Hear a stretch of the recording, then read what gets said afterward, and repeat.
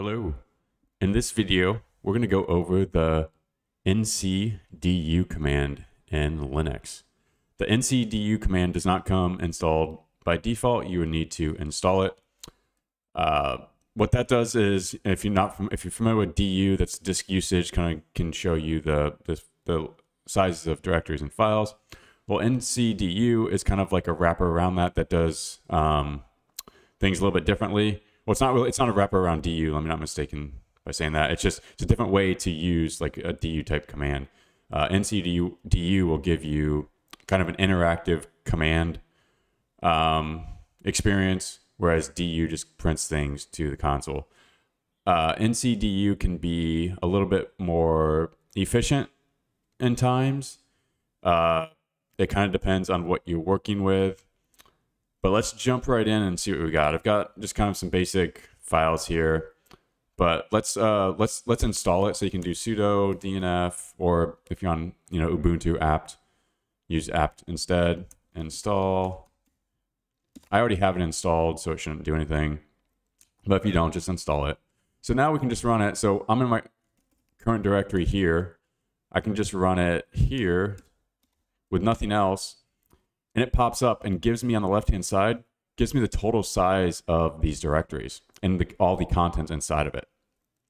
And it sorts it by the largest directories first. And you can even like arrow through. And so first off, you get the size of the directories that you need, but you can go into it, you can hit enter, and I'm just using the arrows here. I'm hitting the arrows here again. And then if I wanted to like delete a file, I can arrow to it and just hit D, and then it'll ask me, are you sure you want to delete that file? I'm just like, yes, and it deletes it, which is cool. So if I want to exit out of it, I can hit Q to quit. But let's jump. Let's just say I wanted to do, I only wanted to get the size of the test data directory, so I can just pass that path to it, and then it gives me that as well.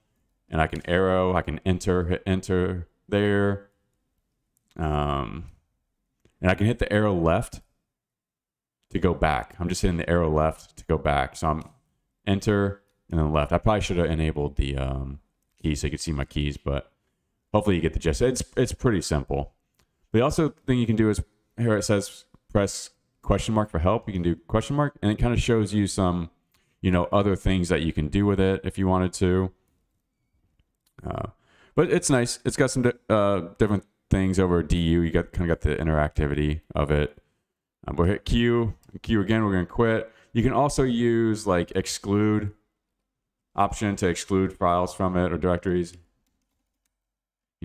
Something here if you wanted to, or even like star to do a partial match.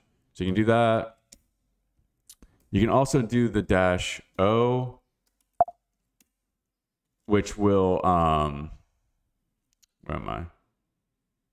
Oh, I need to do I can do O to output it to a file. So let me just specify that there. And then now I kind of outputted contents to a file. And then you've got different things. You get the raw data of all the files of the sizes. So if you need to do something like programmatically with that, you could do that. But that's the gist of it. There's not much to it. So yeah, if you like the video, make sure to like and subscribe to the channel, and I will see you in the next video.